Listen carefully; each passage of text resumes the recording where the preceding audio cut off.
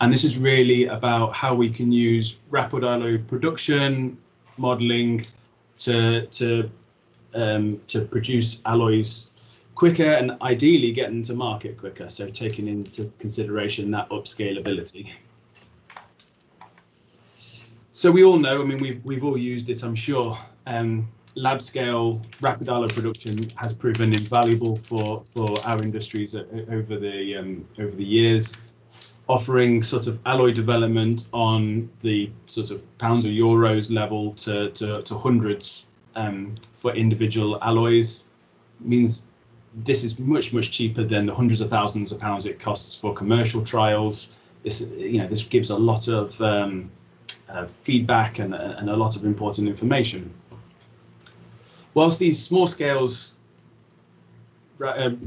production can really help with a lot of things, and typically when you're producing hundreds of thousands, maybe through 3D ingot printing or something like this, this is really great for a lot of the databases for phase stabilities and things like that, and maybe some alloys that rely mostly on the chemical composition for its properties.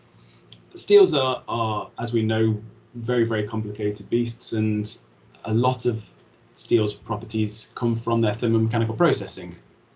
And if you're producing this on the gram scale, then you can't really reproduce the processing that it goes through, and therefore you probably can't get the actual microstructures and properties, and therefore there's still quite a lot of risk when you're scaling up. And the question is how can we reduce this risk? Is there alloys that don't need this? Is there alloys where we need to choose intermediate levels? And hopefully that's what I'm going to talk to you today about. So dual phase steels, this is the focus of this talk, and this is one of the grades that really depends on the processing. I know we've got a mixture of students and senior academics here, so I'll try and cover the basics quickly. So dual phase steels are one of the first generation advanced high strength steels, and obviously we have that classic mixture of soft ferrite matrix with your hard, typically martensite second phase. And because of this, you typically get quite good strength elongation ratios. One of the problems that we have is that manganese is a known segregant in these steels, and we generate these solute-rich regions, and we have this, and because we're deforming in practice, typically from a sort of 230 millimeter cast down to a 1 millimeter product, we get these really long bands, and you can see that there in this that we get these really classic dual phase banded microstructure, and that's just because of the heavy deformation that we put in.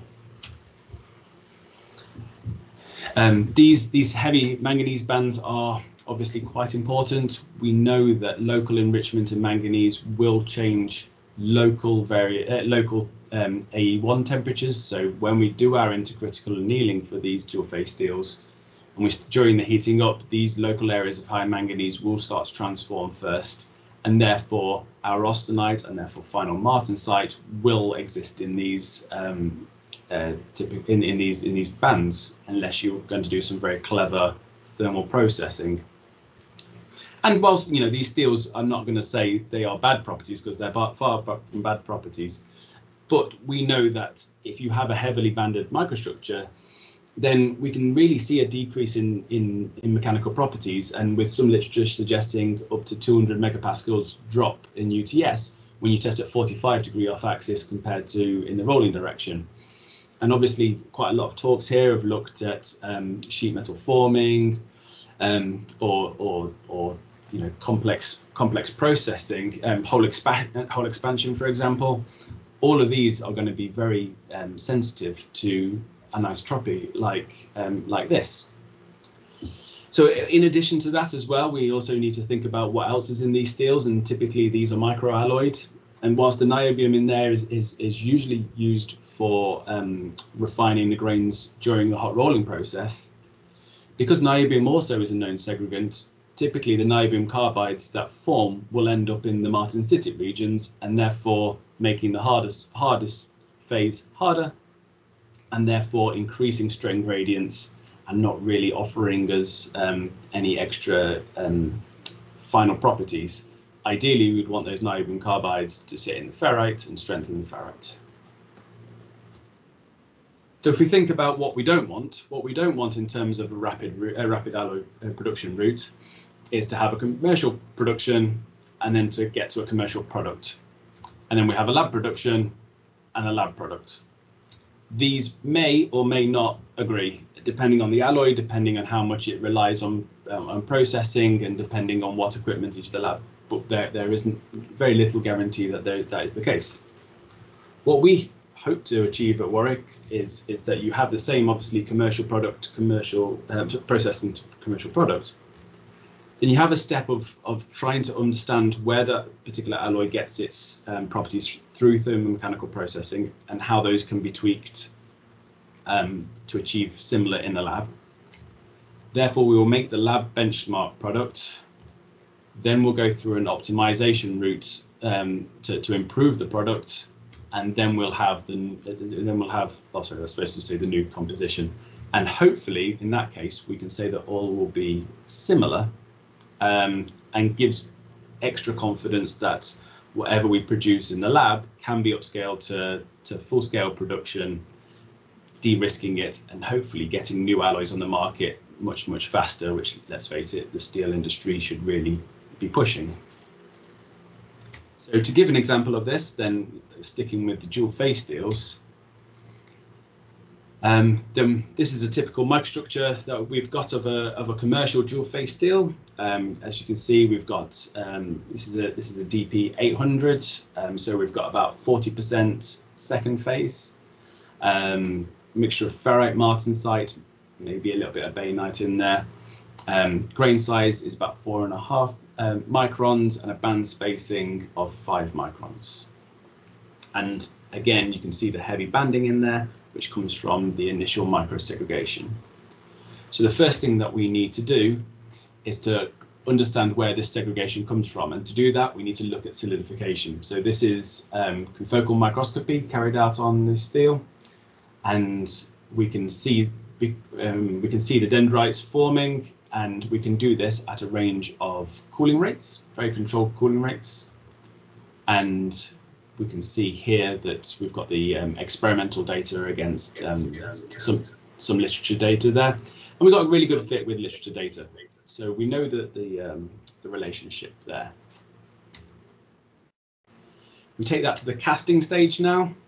So we've got a vacuum induction melting system at Warwick, and we couple that with some COMSOL thermal simulations. So on the right there, we've got a COMSOL simulation where we've got variable thickness molds, so we'll make a different mold for depending on the situation.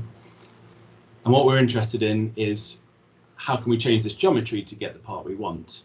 Well, looking at 5 different cast thicknesses here for on a lab scale, and this gives us 5 different cooling rates. If we highlight particularly the cooling rate during the mushy zone, so where the dendrites are formed, we can see in the 5 situations here. We use the dendrite arm spacing equation that we found from the confocal microscope, which means that we can have a rough idea about the scale of the segregation in the 5 different casts. And we know that we want to roll down to a 1mm product finally. So the 50mm will be rolled down 50 times and the 10mm will only be rolled 10 times. And then this will give us final band spacings like this. And for this particular example, we can see that the 30mm mold will give us the band spacing that we're after towards the end. So then we go through the production process, so that gets cast. And then depending on what we're doing it with it, we may put it through the large scale hot rolling, which lets us produce decent lengths of material, or we'll use the Glebel HDS where we want to have a slightly more controlled rolling process and cooling. Once it's been hot and cold rolled, we will then do intercritical annealing, which is typical for these these DP steels. This is quite a quick annealing line rather than batch, so we've got about a 120 second hold at temperature before it's quenched, and obviously we follow that up with tensile testing. I've taken off the values of here because it's a commercial grade, but as you can see, that we've got really good agreement between the stress strain curve from a full-scale production and the WMG wrap produced. And I must say here that for this particular example, we used subsize samples.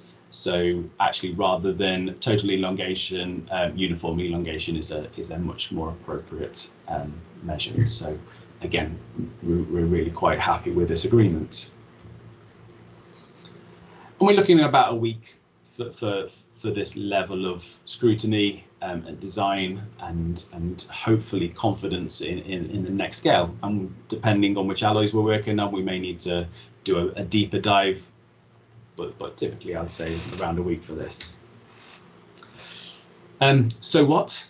I mean, we've produced 10 kilos of an alloy that the big steel producers produce on megatons a year, so we need to do something more with that. So what can we do with this information?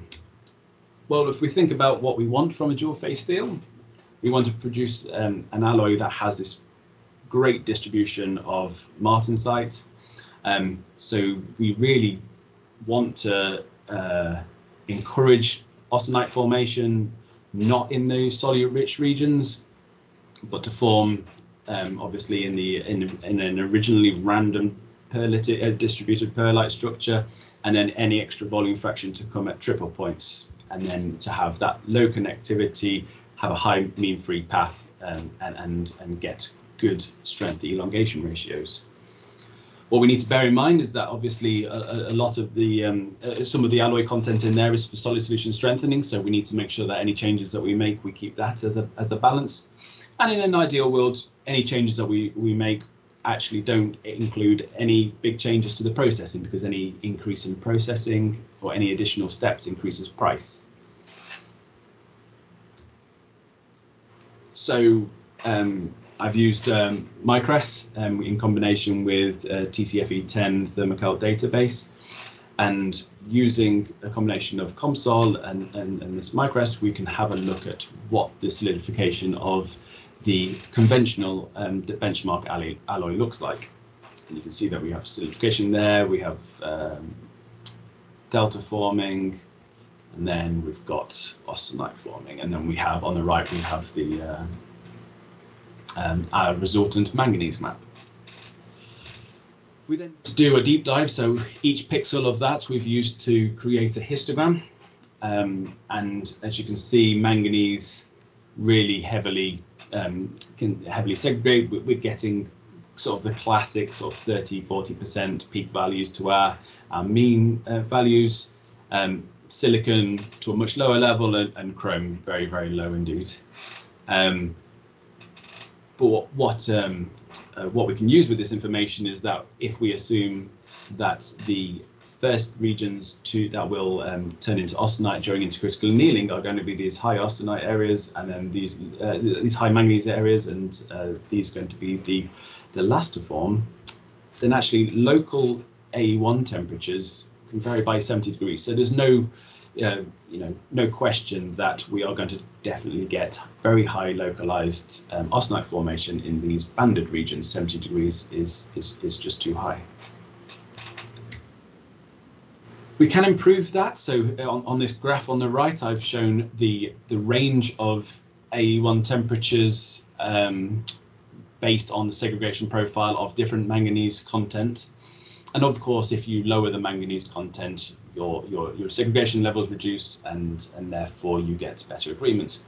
But because we get this, then we're A, compromising solid solution strengthening, and B, we're not actually vastly improving it. We're still seeing a difference all the way down. So what we want is something that co-segregates with it, that offers solid solution strengthening, but also is a ferrite stabilizer.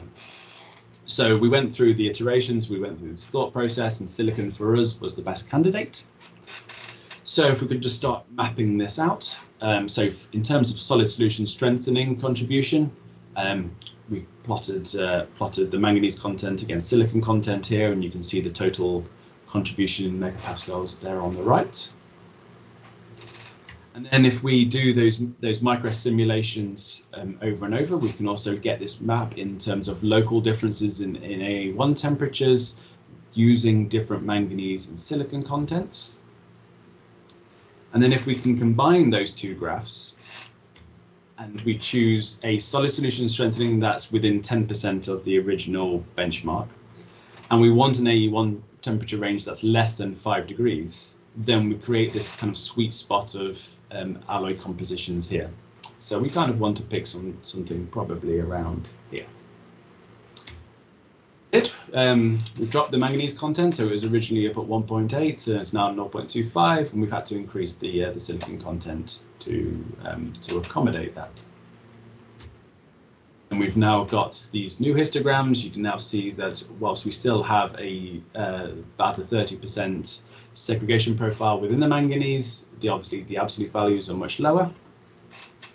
And then if we look at the austenite formation stability and the properties diagram here, then in the solute rich regions, obviously we form here and the solute poor, so they form quite separate. Whereas in the modified alloy, we're getting almost perfect overlapping now. So everywhere within the sample, we should be having the same driving force for formation of the austenite during the intercritical annealing, which should really promote this to be distributed much better. I must say at this point that yes, we've dropped the manganese, increased the silicon, so the only thing that we've had to change for the intercritical annealing is the temperature at which we hold it at. So rather than the 750, we're now just heating it up to 820, still holding it for exactly the same time. Okay, so if we look at some micrographs, so first we're looking at the hot rolled microstructures, so hot rolled coiled. This is the original benchmark, again very heavily banded. And then we look at the modified alloy, completely disrupted that banding. So the grain size is comparable, which is nice, but our positioning of our perlite is very, very much reduced. So even after cold rolling, we're expecting that perlite to have not elongated too much. And we've got a really great starting position here for property uniformity. Cold rolled, so these were cold rolled and 75% and intercritically annealed. Then this is our benchmark. Again, same story. But got a oh sorry, that should be 207. That should be 270, I think. And then going to the modified alloy, and we've again completely, even after deforming the perlite, then we've still maintained this excellent distribution in second phase. And the hardness, the values here show that we actually have pretty much entirely covered the solid solution strengthening parts of this. So from that aspect as well, we've had quite good success. And if we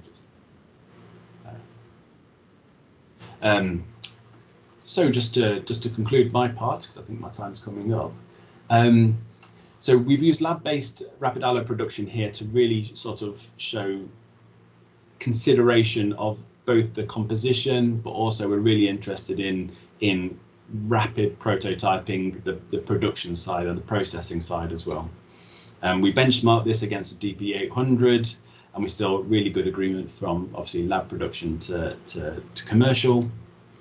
And then we've suggested a new alloy here to try and disrupt this banding that will cause anisotropic properties.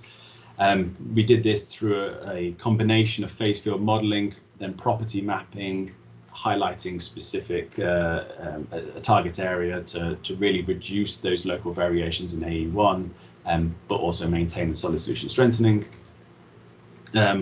And we've seemingly removed it from removed banding from both the hot rolled and cold rolled microstructures.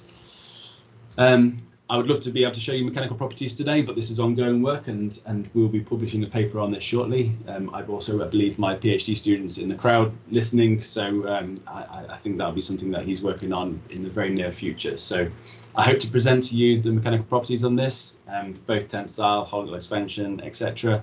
So I guess keep an ear out. Thank you very much, and if you have any questions, happy to answer them.